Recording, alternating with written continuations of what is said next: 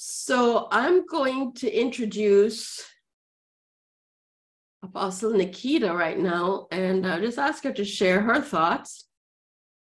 She attended the University of South Carolina and joined the United States Air Force Reserve Officers Training Corps, and she was commissioned as a second lieutenant upon graduation in 1982. She served in the Air Force for 10 years, traveling to various countries in the Middle East as a tactical communications officer. She's a Desert Storm veteran. She's married to Apostle Terry Robinson, and together they have 8 children. Wow, 8 children and 4 grandchildren. So Terry, her husband, achieved the highest rank as an enlisted non-commissioned officer as an E9 sergeant major. So they might have some stuff for us to glean. And I'm going to ask her to share now. And maybe later on at the end, we can ask her some questions if you have any. So Terry, you want to take it over? Nikita? Yes, ma'am. God bless each of you on tonight. It's a privilege to have this opportunity to share a little from my military experience. My husband called and said he was held up at work. So he says, carry on until he gets here. And so if he doesn't, all is well. But I do have, I think, some insight that will help you to understand, as Apostle Faith has shared, what the expectation is for us as saints of God, sons of God, that we just don't get to lay back, chill until the rapture and all is well. If that's the case, once we got saved, we've been immediately raptured into his presence and just lived out the rest of our days in glory, just enjoying his presence. But it's a little bit more to it than that, and it's really a wonderful opportunity to serve the kingdom of God. As my bio said, I spent almost 10 years as an active duty communications officer. And I got some notes here, and Faith has already covered some of the scriptures that I wanted to kind of lay as a foundational groundwork, because if we don't understand who we are and what we're called to do, that is probably 99.9% of the problem and the weakness that we see in the church at large. And so first I want to say it's an honor to be a part of this group where we have warring women who understand their role and have accepted the call of God to be a part of his last day army, his end time army. And so Apostle Faith have already touched on Ephesians 6, where it talks about that we don't wrestle against flesh and blood. So it tells us that we are in a wrestle, we are in a battle, and you have to recognize who your enemy is. That is, again, a major part of the weaponry that you use is the recordings. Okay. I want to go first to 2 Corinthians 10,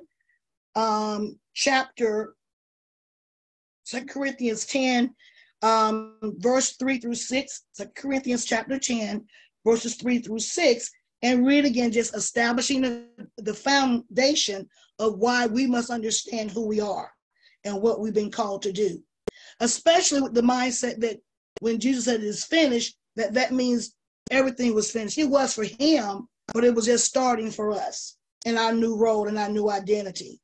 It says, for though we walk in the flesh, we do not war after the flesh.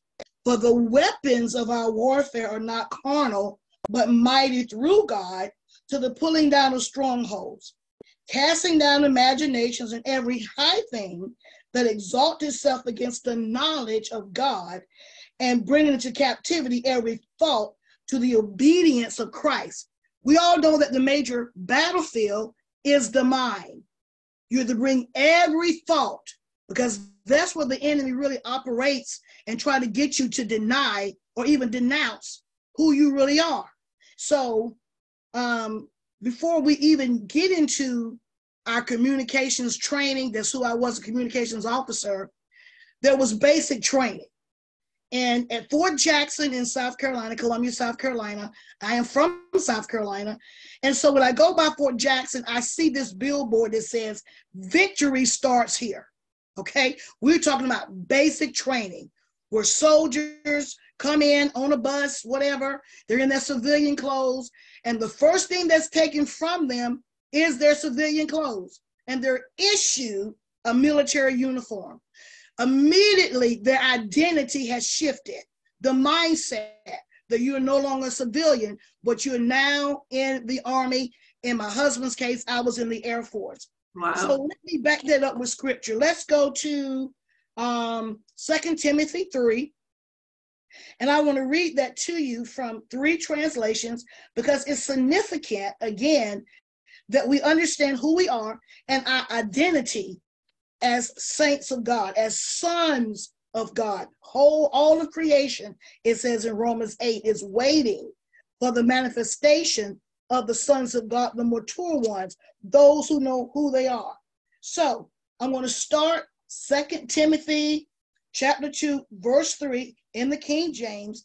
It says, "Thou therefore endure hardness as a good soldier of Jesus Christ.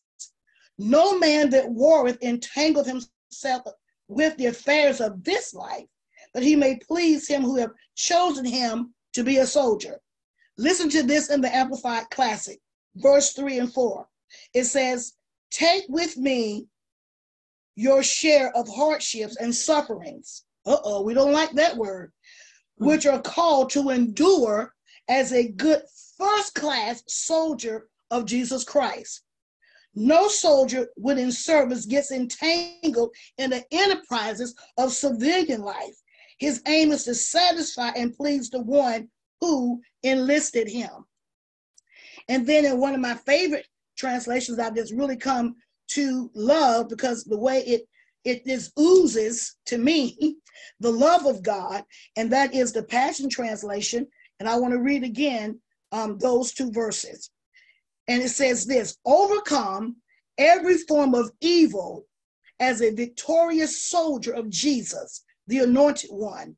For every soldier called to active duty, must divorce himself from the distractions of this world so that he may fully satisfy the one who chose him." And so when a soldier, an airman or seaman or Marine enter into basic training, that's their main goal, to be divorced from any distractions of the civilian world. In fact, there's several weeks until your training before you can even call home and let big mama know you okay. Because now you've joined into the Army, you've joined into the Air Force, and you are walking in a new reality. It's so much of a new reality that the installation has everything that you need. It has the PX, the commissary, hospital, housing. All you need is founded on that installation. So there's no reason to go anywhere else. And I believe part of the issue is because unless we have that mindset shift, we're still seeing ourselves as who we were before we were born again, born from above, born anew. And that's why it's important to renew your mind. As Paul tells us in Romans 2, that we're not to be conformed any longer to this world, but we must be transformed by the renewing of the mind. And so once we go through our basic training, and again, the slogan is victory starts here. And I believe too, that's a major deficiency in the church, is the lack of training, or the people don't think they need to be trained. You're now dealing with a whole new mentality, another reality, and you have to be trained to think like a born again believer, like a saint. We're not sinners saved by grace. We are saints of the Most High God. We've been called with a holy calling and with a high purpose to fulfill in this season or in your lifetime. And so once you finish with basic training, I was sent to Keesler Air Force Base to be trained then as a communications officer. And so that training is quite different. You're specifically given the information you need to walk in that particular career area. My training there was 9 months. And I like what Apostle Faith said, the communications people, we were sent to Keesler. If you were logistics, you were sent to another base. If you were medical, you were sent to another base. So your training is specific to what you were commissioned to do. And so we need to learn how to stay in our lane, and we learn how to support the other career areas. There was no jealousy, no competition. We were all part of one mission and one team. And so after I finished Keesler, I think it was about 8 months, I was then sent to my duty location, which was March Air Force Base in Riverside, California. And my first duty assignment, I was a communications officer in 15th Air Force of Strategic Air Command.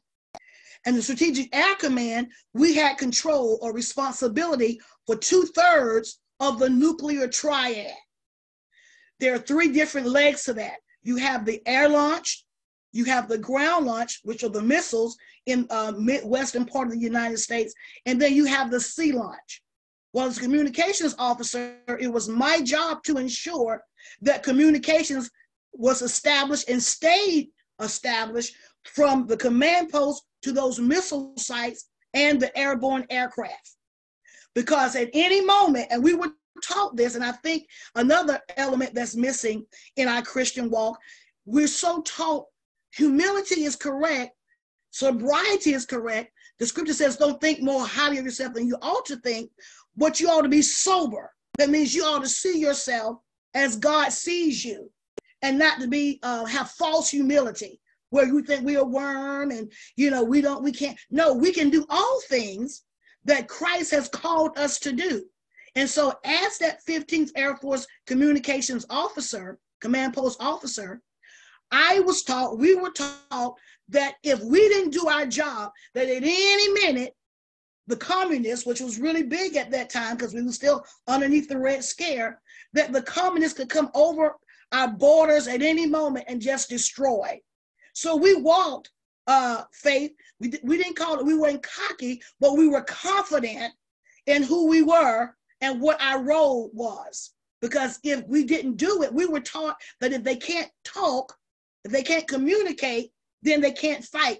The pilots and the missile launchers, they can't do their job. So we were given that grave responsibility to understand who we were and how we fit, how we fit into the overall mission. It wasn't just about 15th Air Force. We were in the command post. I'm at my desk, and it's just little old me. And I understood very well how I fit into the overall mission. And that all came through with training, and that came with, intimacy or connection with my commander. We had to take correction, and that's another thing saints don't like. They think they got it all right, but there's some things you have to learn. Even the scripture says Jesus learned obedience by the things that he suffered. So there's some things you have to learn. You don't come in knowing it all. You have to submit yourself and allow yourself to be taught. I'm not talking to the ladies on this call because we all here, but some saints, they're not teachable. They're lone rangers, and they think they can do it all within themselves. And that's not even how Jesus modeled his life as he walked the earth. And so after leaving Riverside, March Air Force Base, I then was sent, that's a powerful word. I was sent to Shaw Air Force Base in South Carolina under the Tactical Air Command. Now we're dealing with battlefields. We're dealing with, going to an actual war zone. Whereas in Strategic Air Command, I was in the comfort of a command post miles away, miles away from the danger. But under the Tactical Air Command, now we were going into battlefield situations. And to prepare us for that, we would have what we call exercises, Bright Star, where we would go overseas. And I spent most of my time in Egypt. Yes, I was on a war planning team where I went as a female into Egypt, and I helped write the communication portions of battle war plans. And so we would go in to a bare base. That means when we got there, we being communications, we were one of the first ones in and one of the last ones out. When we arrived, there was nothing there. So the logistics had to show up, communications had to show up. And so, Nikita, why are you sharing this? It's the significance of everybody. There was no one unit that was more important than the other. All was needed in order to prepare that base for the flyboys, we would call them, when the airplane showed up. So you had logistics. They had to build the latrines, which is bathrooms, mess hall, sleeping quarters, transportation. We had military airlift command, where all of our equipment was airlifted either from Europe or from the United States into the Middle East. So it took a unified effort, okay? And when one particular unit or agency felt like, certain things were beneath them, that would hinder the mission. We all had to see ourselves as being very significant. And so with communications, even with the air traffic control, the planes could not land until there was communications established so air traffic could guide them in. And so by the time the pilots got there, everything was set. They were the last ones in, but also the first ones out. But they were the main ones that we were supporting. And that's what we knew we were called to do. So as a communications officer, I was very much privy to a lot of the conversations and operations where we had to learn what was the plans for the operations that day and how we could support them communications-wise, even weather, depending on communications, intel. And I love what Faith said about the SEALs. Oh no, there's no way if intel gave us information about the enemy or that any of the positioning of the enemy had shifted, would we allow them to go in blind? But they had to have communications even to communicate the real-time intel. And so all what I'm saying is, if you don't know who you are, if you don't know what your mission is and how you fit into the big picture, it's easy to take on either a lackadaisical attitude or a high-minded attitude where you think it's all about you, when really it is not. You're fitting into a larger mission and doing what that mission calls you to do. And so as a veteran of Desert Storm, when I got there, everything was established. I came on one of the ladder teams that showed up. So within 2 days after my being there, as we would say in the Air Force, the balloon went up, the war started. And it was initially an air war. And so why was it that? Well, if you don't establish air superiority, then the troops cannot fight on the ground. So now you have a relationship, not just within the Air Force, but now there's a relationship between the Air Force and the Army. So before the Army ever hit the ground to go into Iraq, to go into Kuwait, rather, to drive out the Iraqis, they had to establish air superiority. And that's an Air Force function. And then also what the Air Force did is called air interdiction, where you cut off supply lines. You cut off the enemy supply line so that the troops on the front line, they cannot get the food, they cannot get the water, they cannot get their weaponry. So not only were we establishing air superiority, but we were also dealing with the enemy. So it's very significant to understand who your enemy is, where he is, and what is his main objective. So then you know how to counteract what he's doing. And so in the scripture, it says very clearly, it says, we will not have you ignorant. Paul says, I will not have you ignorant of Satan's devices, Satan's strategies. And so if we're just lackadaisical, just tiptoeing through the tulips and just waiting for the rapture, come on, or just going about your daily, because let me tell you something, what you do in your church is not who you really are. That's where you go to be trained, the fivefold, my God, within the walls of the church. But when you leave the church, what do you do for the kingdom? What are you being equipped to do? What are you being equipped to build? What are you being equipped to take? Come on. The scriptures all said, occupy till I come. What are you occupying? And that even is also a military term. After World War II, the United States occupied Japan for about 6 years. And Japan, because of U.S. military occupation and other alliances, was a far better nation than it was before World War II. And so when you occupy, you're holding territory and you're making it better. You're causing it to look like the kingdom. But a lot of issue, again, like I said earlier, starts in the mind.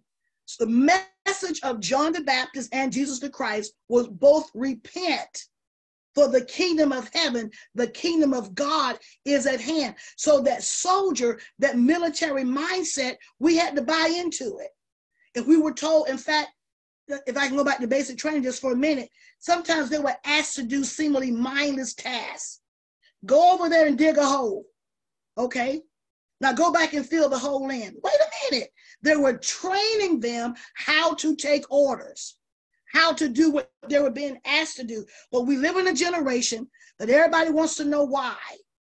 Nobody wants to submit to authority, but we have to be honest. There is a ranking and order even within the kingdom of God. Does not mean you're any less than anybody else, but there is an order and a ranking, as God does speak through certain ones and give clear directions as to clear directives of the direction that he will have his church to go in.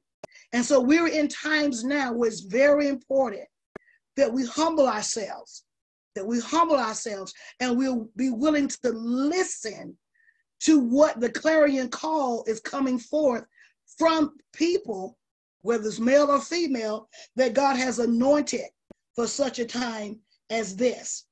And as I'm looking at my notes, I think there's one other thing I want to talk about that my husband has shown up, is psychops. Psychops is like psychological warfare. And again, dealing with the mind. While we were cutting enemy lines in the supply, leaflets was also being dropped to those frontline soldiers. I'm not sure if many of you remember, but Saddam Hussein and his Republican Guard, it was going to be the mother of all battles. They was going to just destroy us. And so that was the mindset that his frontline soldiers had. They were ready for blood. They were ready to take us out. But it took us 6 months to build up. Operation Desert Shield started in August. The actual war didn't start until January. So what were we doing? We were building up, mobilizing, but we were also dropping leaflets, especially when the war began, to let them know when their supplies were not coming. If you just surrender, all what you need will be provided for you. We were dealing with their mind. And that's what the enemy does to us. He tried to convince us that God is not who he say he is. He was successful when he convinced Eve that God was holding out on her, that if she would just eat of the tree of the knowledge of good and evil, she would be just like God. Well, wait a minute. She was already made in the image and the likeness of God. So there is psychological ops, psychops, where they're wearing you down and trying to change your mind and convince you of things that they will have you to know. And guess what? For the United States, it worked. By the time we were ready to go in with the ground war, the soldiers of this awesome, bad to the bone Republican Guard came out waving white t-shirts saying we surrender, because they had been worn down. And that's what the enemy wants to do. He wants to wear you down. And it says in Daniel how for a season, the devil, Satan, is going to be given to wear out the saints. And it may not be physically, but it's mentally. That's why you have to renew your mind. That's why it's so significant that in your training, that you know who you are, that you're not deterred or distracted by the things going on around you and the stuff in your ear, the enemy in your ear that's always trying to tell you something different other than who God says you are and your purpose. There are 5 P's, and then I'm going to turn it over to my husband, that you need to be aware of. 5 P's. First of all, your position as a child of God, your purpose, his presence in your life, the power, and there's another one that I wrote down. Okay, I'm gonna look that up. Let me see it again. It's your position. You're a child of God. Your possession. Thank you, Holy Spirit. Your possession. What do you possess? Jesus, when he said it is finished, he was dealing with your position and your possession. That we are attached to the vine, and everything that's in him, the vine flows into the branch. And you have to know that, where your supply comes from. As a saint of God, you live a supplied life. Just like I said in the military, everything we needed was supplied to us. I did not have to pay my own airfare to go from Shaw Air Force Base to Saudi Arabia. I didn't have to buy my own uniforms. They fed us, they clothed us, they housed us. And you have to know everything that you need is supplied by the kingdom of God. That's where we live from. So your position as a saint of God, son of God, your possession, come on, and then also his presence in your life, your purpose, because even what you possess is tied to your purpose. What I was equipped with was different than what a pilot or a medical officer, intel officer was equipped with. So even your purpose, and then lastly, the power or authority. I didn't go over there on my own authority. I was sent. And if you would look in the Gospels, especially the Gospel of John, over 41 times, Jesus emphasized that he was sent. Come on, that he was sent. And when you're sent, you got the backing of the nation that's sending you, or the country that's sending you. So again, those 5 P's: position, possession, purpose, presence, I'm with you, and power. Amen. Praise God. Amen. She's signaling me, and I know that we probably don't have a lot of time left. God bless all of you. I'm actually just coming in the door from work, but praise God that I was able to at least say hello. To quickly introduce myself for those of you who don't know me, I don't know if an introduction was already given. Yeah. Okay. Lots of faith. Okay. And don't worry about the time. Okay. This is too good. This is very important. Amen. Well, first of all, God bless everyone again. I want to talk to you just a little bit and compare how things are in the natural versus spiritual when dealing with warfare. First of all, let me start by saying this. I was selected to attend the Army War College in Carlisle, Pennsylvania, actually as a civilian employee that was working for the military. An interesting background, I had retired from the Army, enlisted in communications, just like my wife, but I retired a sergeant major. And so I was in communication. God led me, and I need you to hear this, God led me to stick in my calling and his intentions for my life with being a civil servant and serving those who serve. So I became what we call a Department of Army civilian and went up to the grade of GS 14. And at that grade, I could apply to attend the War College, which meant that I would actually be studying strategies of how we would go about to win. I'm sure my wife talked about the air, land, battle, but how all of that worked together. But here's what the Holy Spirit told me when I was selected. While you will go and you will be taught from the natural, and you will be taught natural strategies, I need you to listen with both sets of ears. I need you to listen with your physical ears, but I also need you to listen with your spiritual ears, because I want to teach you things concerning how warfare is conducted in the spirit realm. And so I understood that that was my assignment. And I must be frank with you. I was placed in a seminar to primarily give, because I had been an enlisted, the enlisted perspective, the DA Army civilian perspective, and then listen and participate in the officer perspective. perspective. And my class was made up of both national, international students from various countries, all in the rank of lieutenant colonel or colonel.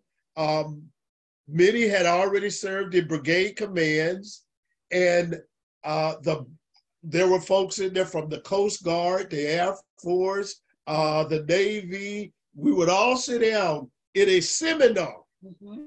And while they had structured the curriculum to entice our thinking and to generate and foster discussions and learn from one another's and others' experience, we also took a look at history. Yes. We went way back and looked at wars and from Thucydides to all kinds of wars.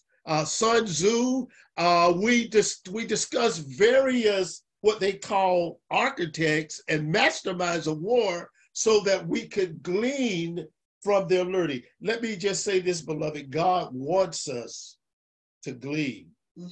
I mean, we could just look at Ruth for a moment. My God, she gained favor, amen, and she was able to glean to not only support herself, but a precious mother-in-law. Really, I like the way my wife said, her mother-in-law. But to fast forward, let me say this. I'd like to share with you some of my major lessons learned while attending the War College. First one is this. I'm going to give you an acronym. Those of you that are familiar with the military know that they, my God, they are just a boatload, if I can say that and use a Navy term, of acronyms. Yes. But there's one COG. I'm talking about some of my greatest lessons learned. And I want to talk to you about how they apply both natural and spiritual. COG, COG.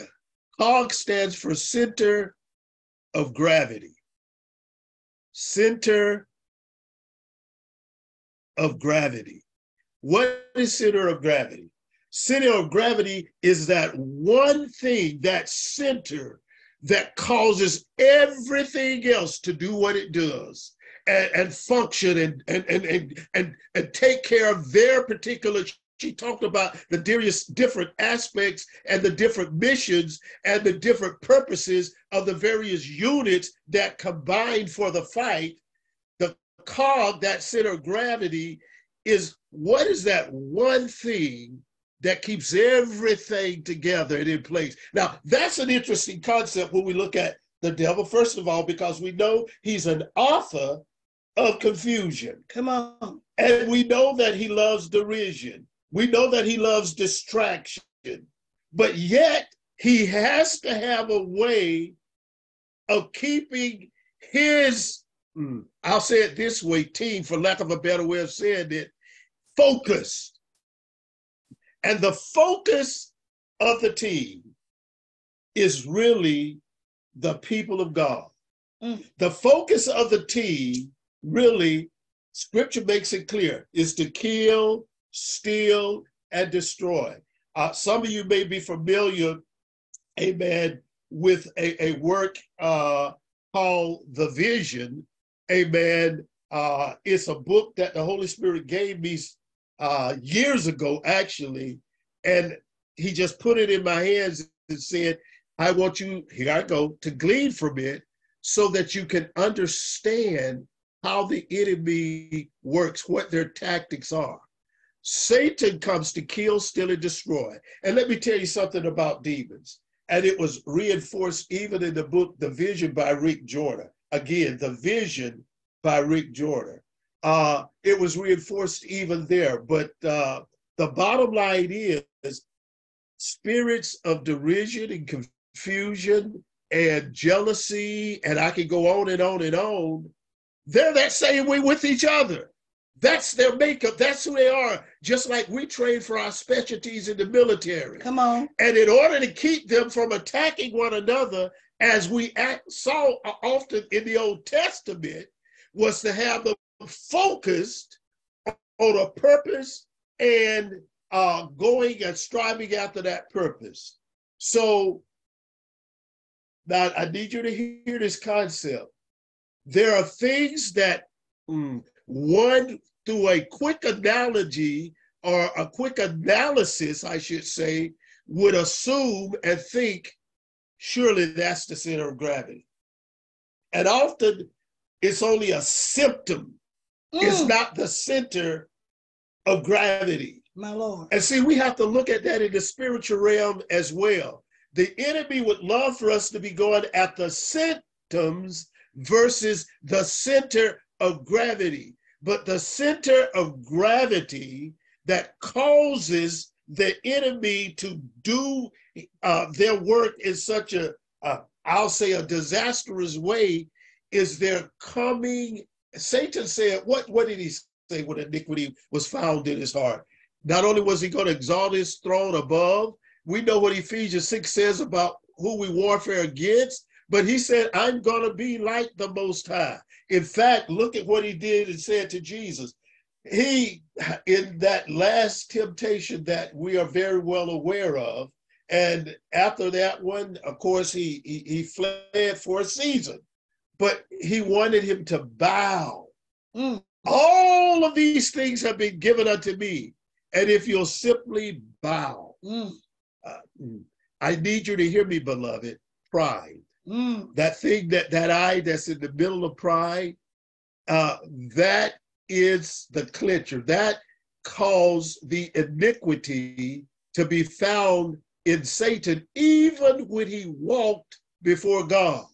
Instead of him being grateful and keeping his eyes on all the authority and everything that God had given and done for him, he began to look inward.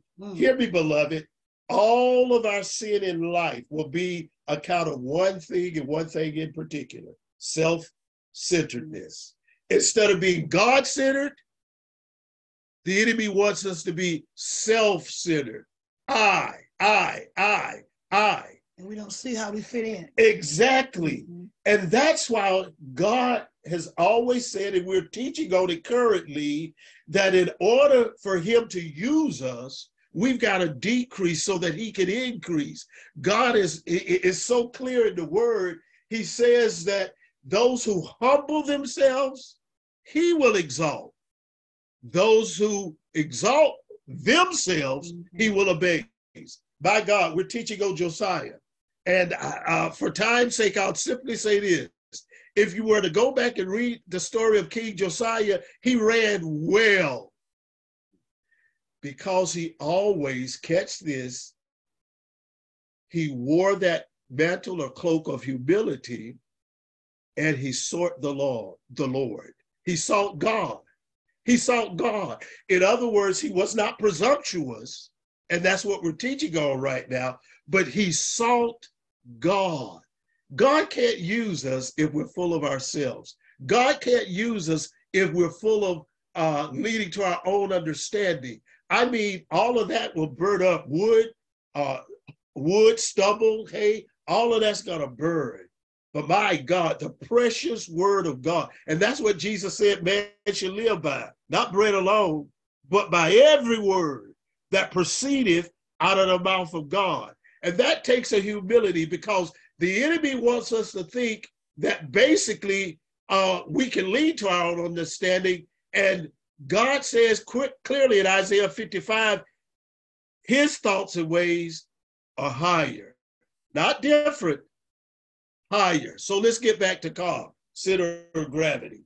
The bottom line is, if you can find out not what the symptom is, but what the center of gravity is, and decapitate it, you can now destroy and kill the enemy. But until you deal with that center of gravity, that enemy will continue. I'll give this analogy. It's just like a snake. You can cut off a part of the snake, and the snake can still continue to do what a snake does. But by God, when you decapitate, when you destroy, then we're really in business. So the enemy that center of gravity, and let's just deal with that center of gravity. Not only is it pride, not only is it me, myself, and I, my God, but the enemy, because he studies us, the enemy will look for any vulnerable openings that can be used, and he'll send out his recon forces, and they may go in small groups. I'm talking about the enemy, but they come with full of his power. I'll say it this way, his anointing.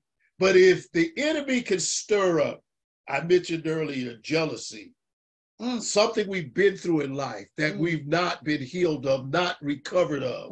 If the enemy can stir up hatred, a lot of what's going on now is a lot of racial discourse. The enemy is a master at taking some of the things that we've been through in life and causing wounds and causing hurt and causing, I'll even say, seeds to be planted that he can exploit for his own good. So the enemy studies the enemy so that he'll know their vulnerabilities and he can do a work on them. God knows us. I need you to hear me, beloved. God not only knows the hairs on our head, but he understands that we really do have fears and we have weaknesses. Now, we also have the opposite of that. We have strengths and we have confidence, but the enemy loves to exploit our fears and our weaknesses. And because of fears and weaknesses, look at what we'll do. We'll lie, we'll cheat, we'll steal, we'll lust, we'll do all sorts of things. And it takes, get this, not only our training, our practice, our exercising, our walking. The Bible says it this way, walking in the Spirit. So God is constantly, I like to say it this way, he has us on what we call in the military, a confidence course. He wants us to have, get this, not faith in our faith. Come on. No pun intended, apostle faith, because he wants us to have faith in his word. He wants us not only to have faith, amen, in his word, but a trust and a confidence in it. And he wants that not only to be our battle cry, but he wants that to be our foundation. Jesus said this, you can't do nada, you can't do a thing, okay, unless you abide in the vine. And he wants us to have faith in God. There's a difference between having faith in God and having faith in our faith. Let me talk about that, and I will, I think, pass it back over. But there's a difference between the two. Faith in God means, regardless of what I see, I think, I feel, or even think I know, regardless of that, I understand that the truth is in the word of God. It's not no my truth, it's the truth. It's only found in the word of God. And whatever God says, we can go to the bank on it, we can trust in it, and we can look at it. But I need you to hear me in something that God has taught me and has shown me even while attending the Word College. If we don't rightly divide the word of truth, if we don't seek God for his rhema word, let me give you an example. God has told Apostle Nikita and Al that this is a Holy Spirit now season for us.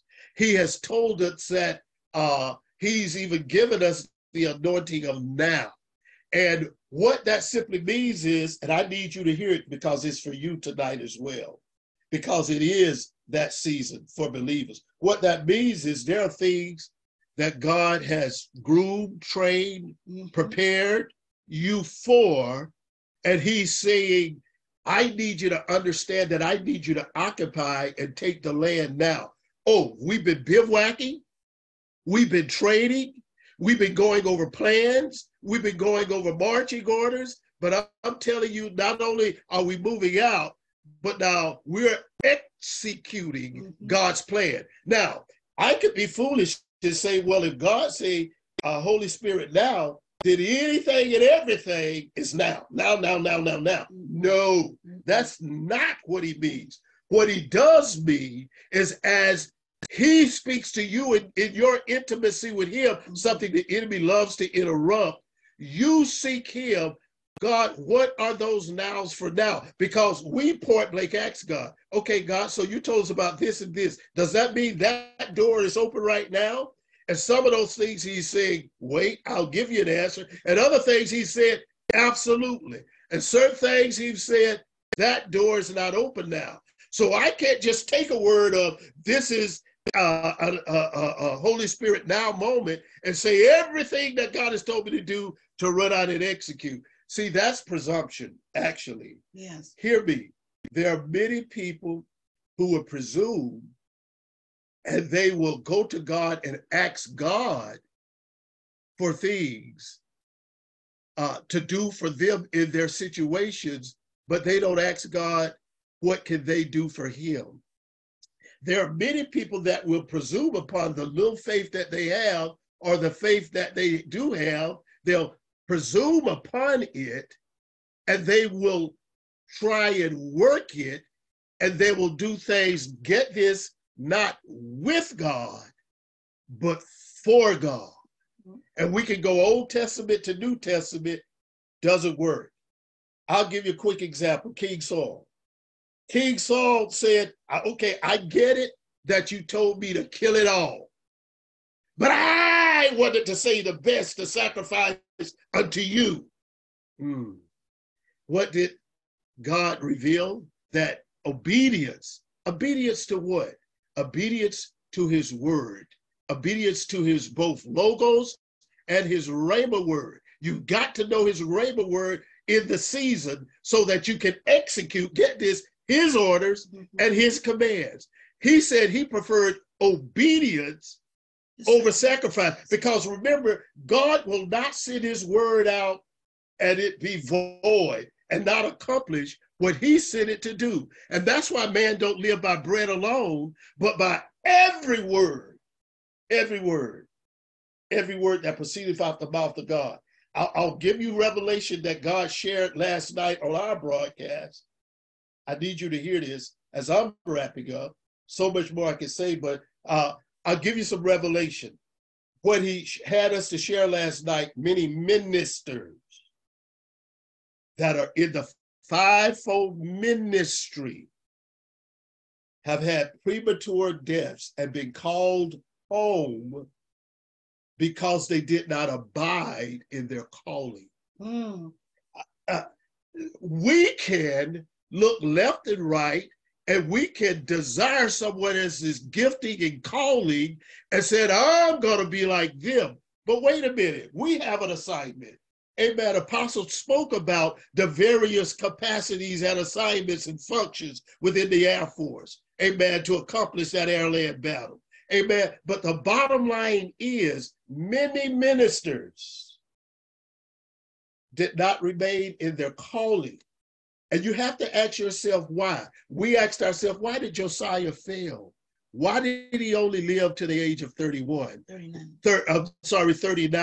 Because he was called as a king at the age of 8. But the bottom line is the conclusion we came to when he was warned by God. King Necho sent emissaries saying, you better not come after me in battle. I'm not even looking for you. But if you come after me, you are now interfering in God's purpose, in God's strategies, in God's plan. And if you do, you'll be destroyed. Jesus. What did King Josiah do? Scripture is clear. He disguised himself and he still went into battle against Egypt. And leading to our own understanding, that makes sense. We're talking Egypt. After all, we're talking Egypt. And he's the king of Judah. But see, let me help you, beloved. God will raise up certain people, and I can certainly call some names right about here, amen, that we would think, surely the Spirit of God is not using them or in them.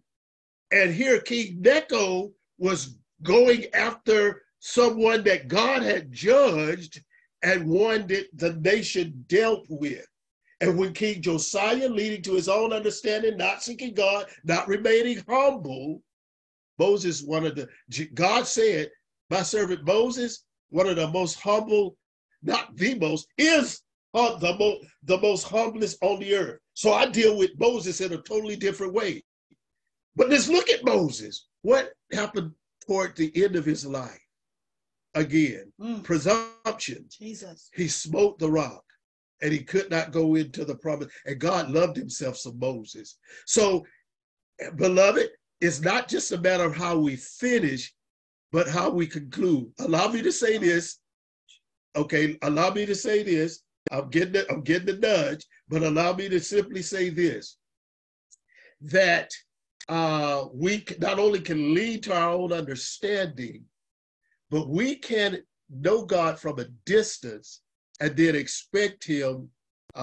Jesus said, I know whenever I pray that you hear me. And I'm not saying that he doesn't hear, but I'm telling you more than anything, God wants us to know him. He wants us to walk with him. And so it's so important that we not be presumptuous, that we remain humble, that we seek him and wait and get his answer from him so that we can do his will. And with that, I'll stop. I'll stop for now. I just want to make one last point before we give it back over to Faith, or open up for questions. One thing that you must understand from a military standpoint in the natural, look at the power, look at the weaponry that's at the disposal of a person. You have two captains sitting in a nuclear missile silo where really they could do some damage, push some buttons, do some things all on their own. Yes, there are authentication codes, but there's ways that you can, do stuff and cause some serious damage. What about a soldier with an M16? We see how in our world today, all of these mass shootings. And so for God to put this kind of power at our disposal and trust us with heaven's power, that means that he's taken us through some things. He's walked us through some things. He allowed us to be dug out, to go through the refiner's fire, because the last thing God is going to have in this season is another Lucifer. He's not going to have another Lucifer. And so with the greater glory and all what God is pouring out, we've already see it begin to happen. He's going to entrust it to those who he can trust with this level of glory. Let me interrupt just to say this. Don't ever take matters into your own hand. Did you catch that? Don't ever take matters into your own hand. Go right ahead.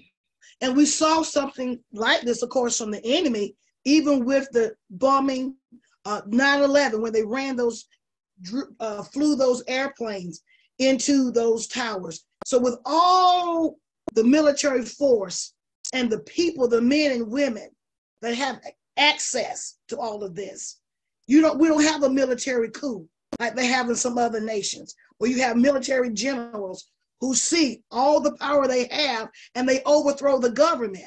And so God, in his wisdom, he knows who to give what to. Amen. He knows who we can trust. And it behooves us to hear, listen for the voice of God.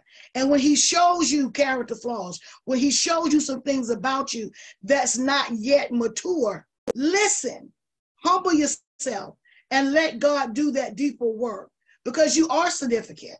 Regardless of what your call is in the kingdom of God, you're very significant. But at the same time, he wants you to be able to trust him, get this, and for him to trust you. Amen. We're done. Any questions, or how you want to go from here, Apostle Faye? That was so good. So many points to remember. I have to listen to that again. from both of you, but what you were saying, it just really struck me about when you enter the army, how you take off your civilian clothes and you've entered into a whole other realm where everything there is provided for you. Now, if the people of God and the church of God were to live that, wow, we could take the whole world. And it says that in 2 Timothy 2:4, no one serving as a soldier gets entangled in civilian affairs. Right. And that's not just a suggestion. Those things are in the word for us to take note of and to live. Right. And God has been giving me this word for recently a lot, just detach. Detach from everything, detach from the world, detach from your desires and fleshly dreams for whatever, a house, car, whatever, detach. Because why? Because we're soldiers now in an army. And we have to take off those civilian clothes and recognize that we have entered into an army camp that is the kingdom of God, where everything is provided for us. And if we live and move in that place according to the protocols of God, we will be successful. We will be victorious at everything. Yes, ma'am. Because as Terry was saying, it's pride that's going to derail us. Pride that's going to trip us up, because God says He resists. Do we want God to resist us? That's pretty scary. It says He resists the proud and He exalts the humble. So, there's much to think about, but I love that. That we take off our civilian clothes, so we put on new clothes. Amen. Now we're soldiers. So this is pretty powerful. We didn't really land too much on the 5th generation warfare, which I'm going to focus on next week. A little bit we touched on I think it was Terry was talking about the psyops, or maybe it was Nikita. And psyops is just the warfare against our minds. Right.